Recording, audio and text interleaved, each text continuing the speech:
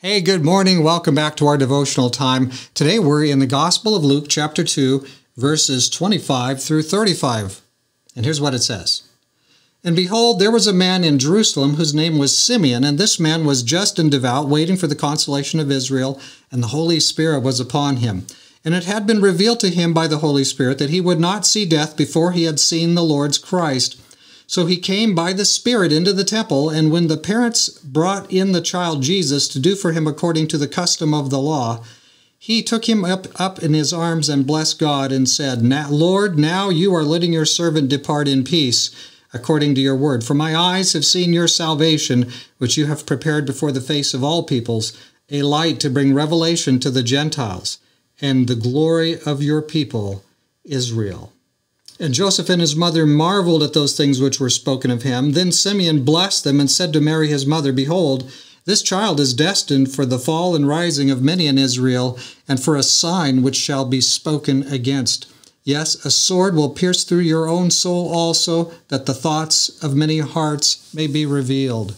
That was a prophecy, and it was certainly true. Because of Jesus, the thoughts of many hearts certainly are revealed, including yours and mine. Well, here's this man, Simeon. He's been shown by God, must have been a very spiritual man. He was in communion with the Holy Spirit, and the Holy Spirit showed him that you're not going to die until you've seen the Lord's own Messiah, the Lord's anointed. And so he is led by the Holy Spirit to the temple. Apparently he wasn't there every single day, all the time, but he's led there the very day that Joseph and Mary. So Joseph and Mary are coming up the steps, and Simeon is like already there because the Holy Spirit brought him there.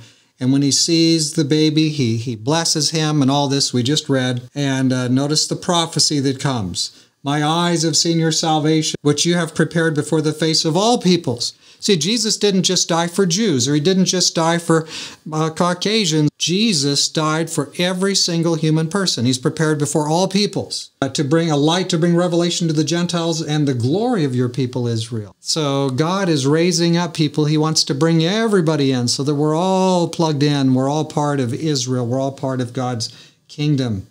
And yes, he's a sign which will be spoken against. Yes, a sword will pierce through Mary's heart because Jesus is going to die, sacrificed for all humanity. Are our thoughts revealed by how we relate to this sacrifice of Jesus? And maybe you've never pursued this before. Maybe you've never read through the Gospels before. Maybe some of this is kind of new to you. All you know about Jesus is what you saw in the flicks, what you saw on television, what you saw in a video somewhere. Maybe that's all you know about Jesus. You know what? Go to the Bible. Go to the Bible and read those four Gospels, Matthew, Mark, Luke, and John. You'll learn a lot about Jesus, and you will say, if that is true, then my heart needs to be checking this out and making some decisions. And so, friend, read your Gospels. Don't be ill-informed. Be well-informed, and God will bless you. Let's pray.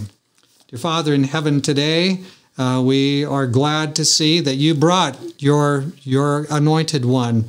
And Simeon, before he died, was able to see him and prophesy and bless the parents, Mary and Joseph.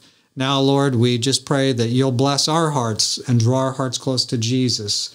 Thank you for hearing our request, Lord. In Jesus' name we ask it. Amen. May God bless your heart today.